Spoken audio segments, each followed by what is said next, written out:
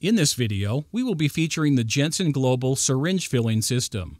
This unit is designed for quick filling of several air and manual syringes.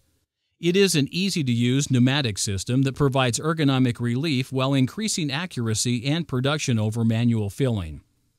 This system includes a stand, an adjustable locking ring, a retainer, an external regulator and gauge,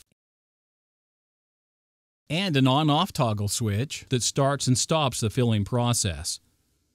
To operate this pneumatic system, you'll need a dry air source. This is a pre-filled 6-ounce cartridge, which I'll use to fill a 10 cc air syringe as well as a 1 cc manual syringe.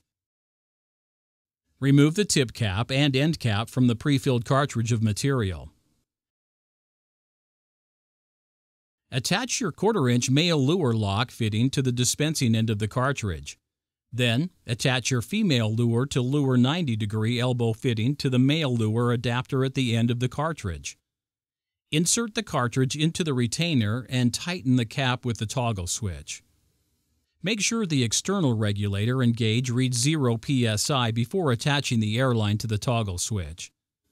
The toggle switch must be in the off position, which is indicated by the switch pointing away from the cartridge. Now, attach the 1/4-inch airline to the press fit connector located here at the bottom of the toggle switch. Once that is securely fastened, adjust the regulator to 5 psi. Work your way up to your desired pressure. You may need to test fill a couple of syringes to find the proper flow rate. Attach the desired syringe for filling to the lure lock fitting. When the syringe is securely attached, place the toggle switch into the on position. Fill to approximately to 3/4 capacity and toggle off.